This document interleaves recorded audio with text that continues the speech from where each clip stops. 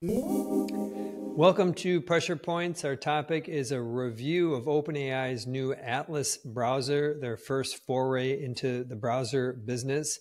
And before I get in the review, I want to bring it back to the public tech markets, is that since OpenAI made this announcement on October 21st, shares of Google are up 6.5% compared to the Nasdaq up 1.5%. So investors take away from this, even almost before they've had time to play around with it, is that Google is going to be able to navigate it, and looking forward to Google's earnings next week, which, based on comments from Liz Reed, their head of search, in a recent pod on Wall Street Journal, it seems like there's room for optimism for their search business and the commentary about search in the December quarter as well. So Google shares doing well, despite the fact that they have a competitor, a new browser in town. So we're going to talk about that browser. Before we get into it, I'm just going to give you the high-level takeaways. This is an advanced browser, the most advanced browser out there. That means that there's a geek factor, a high geek factor to using it.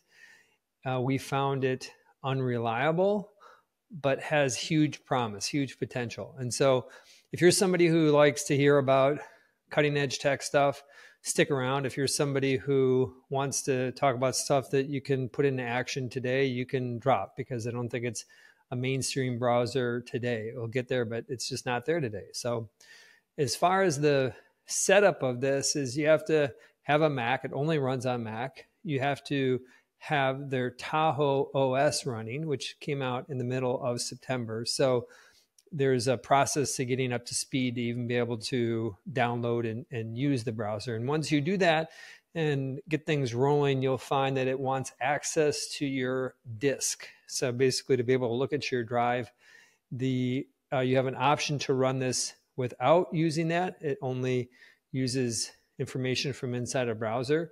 But if you give it disk access, you're going to get more out of it. And it does warn you that there's some vulnerabilities in terms of getting hacked through that. But I and Brian, the ones from Deepwater who had tested this, we both gave it full access just to make sure we get the whole experience.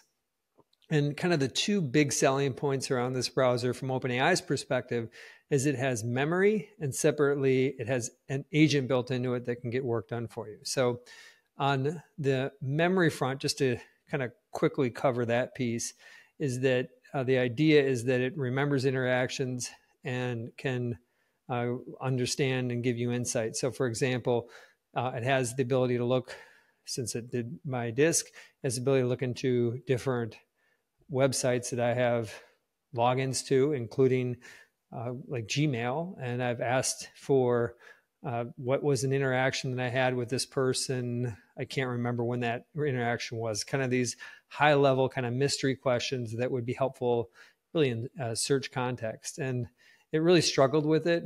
I think it's part of its indexing and it takes time. So I wasn't particularly impressed by the memory piece of it. The concept of it, I think, is super helpful or be really valuable, but I don't think we're there yet.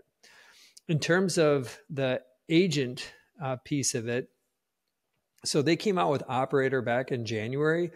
That's the ability of their system to essentially take over your browser, take over the cursor, and use your browser as like a window to the world. And we tested it back at the beginning of the year, and it largely acted like we saw it earlier in the year. And I'll go through some examples that we did just to give you some context about how these agents work. So the first example was Brian does these Apple lead time checks. He looks at 8 different countries to look at the lead times on the new iPhones on a daily basis. So we get a sense about how demand is tracking versus a year ago. And it would be a great use case for having a bot, having the agent within Atlas to go and do this. And so Brian initially did it with some loose instructions and it failed. And then over a period of a day, got it to a point where it could get some of the information in some of the countries. So it was not particularly reliable, but it was able to get to a point where it could go to these different websites. There are different languages on these websites. As I mentioned, 8 different countries. So understandable why there was some struggling involved there.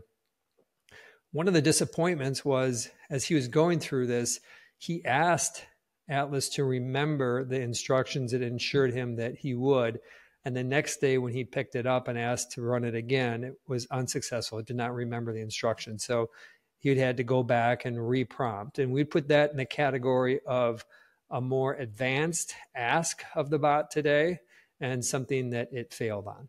So maybe we thought, let's go to the other end of the spectrum and look at some use cases that it should do better on and potentially pass on, which is commerce related. In fact, that did happen. So when we search for products, by the way, we did not get blue links. We did not get some advertising type of a business that is presenting itself. It's been much more of the consulting piece like you'd see with GPT today. Now that eventually is probably going to happen.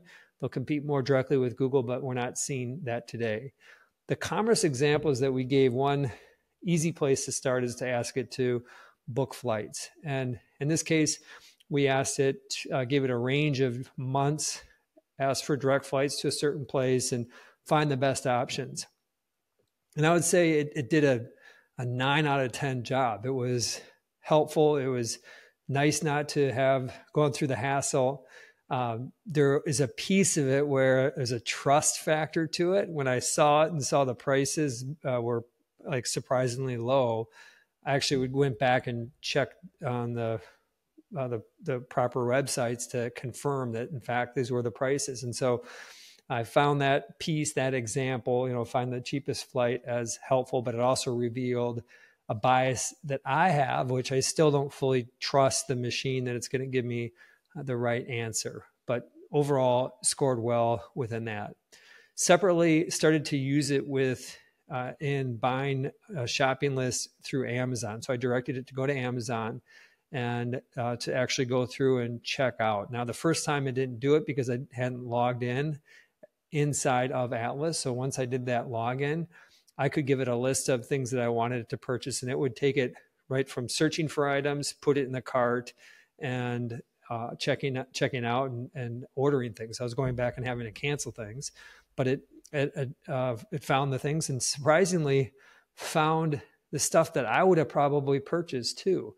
I gave an example of trying to find a floodlight and a tarp and examples of products that there are a lot of different options, and I felt like it found not necessarily the best, but one of the best options for that. And so was really impressed. Again, there's a trust factor there to doing this, but it was able to take it from an instruction, a prompt, all the way to actually making the order.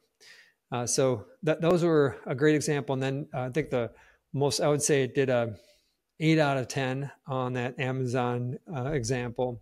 And then there was an example of, I had a concept. I wanted to build something. I wanted to build a mounting system for a floodlight. And I asked it to design a bracket out of wood and other materials and purchase that at a local hardware store. And it's like a competitor to Home Depot, Menards. And in this case, it came up with a design. It didn't do like a diagram of the design. It gave like instructions about how long to cut each piece and where to fix on each bracket. And then it found the brackets, it found the wood, it put it into the cart. I actually went in and purchased it, but it did not, I didn't give it instructions to formally go and check out, but effectively it took a concept and did shopping around it. So I consider that an example of something that was a little bit more advanced. I think it did a good job on it. There still was like a question. I didn't actually go and look at the instructions and say, will this actually work? But there's still this bias that I have that, is it going to be game time? Is it going to actually give the correct answers? Do you trust it? So those are some of the, I think, more illuminating examples of the use case. We use it a lot of other times, and to the point where our $20 a month subscriptions kind of hit the wall. And that's another piece to this, is that they do have limitations to how much you can use the agent feature. And then we were timed out for a month, which is disappointing. We could upgrade to a more expensive version at $200 a month that could give us unlimited, but we're not going to do that at this point. And so I think that's another piece to remember, is that they're kind of metering the usage through the paywall. But just to kind of bring it full circle, is that the concept of bringing memory and bringing agents into a browser is unique. It's something that ultimately Google with Chrome and what Apple's going to have to do with Safari, they're going to have to respond to this, because over time, as you use these more, this is another important takeaway, as you use the browser more, it gets smarter and it just takes friction out, and you also trust it more over time. And so that's why I started with, if you want to invest the time, if you're kind of geeky, you want to go deeper on something, this is a great browser to start to invest into. But for the average person to get value out of this right now, it's just simply not worth it. It's definitely not 10 times better than Chrome or Safari, which at Deepwater is our measure of like what it takes for somebody to actually change their behavior. It's got to be 10 times better. Eventually it'll get there. We're not there yet. But we're going to keep using it, and we're going to keep reporting back in terms of how the utility of Atlas is improving. On behalf of Pressure Points, bye for now.